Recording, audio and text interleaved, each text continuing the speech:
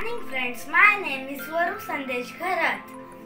My school name is New Horizon Public School. I study in 2nd G. My address is Nirvana Green Society C102 Vichumdosar Road, New Panvel. I present one story of the honest woodcutter. Robin lived in a small village. Every day Robin went to forest to cut wood. There was a big pond surrounded by trees.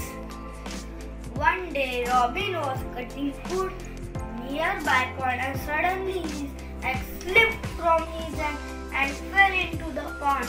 Robin was very sad. He was poor woodcutter. He could not buy a new axe. All of a sudden, a kind little-hearted fairy came out of the pond.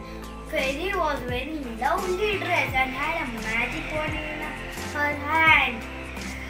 And she looked at Robin and asked him, "Why are you looking so sad, young man? I was cutting wood and suddenly my axe slipped from my hand and fell into the pond. Pond is very deep. I could not get my axe from it. Do not worry. I'll help you to find your axe."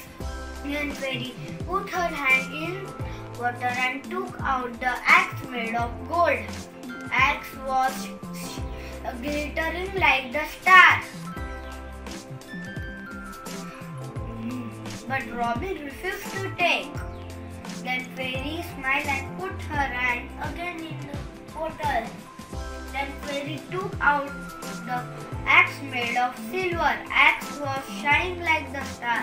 But Robin refused to take it as it's not his axe. Then Fairy said, "I will try again." Then Fairy now put her hand in the pond and took out the old iron axe.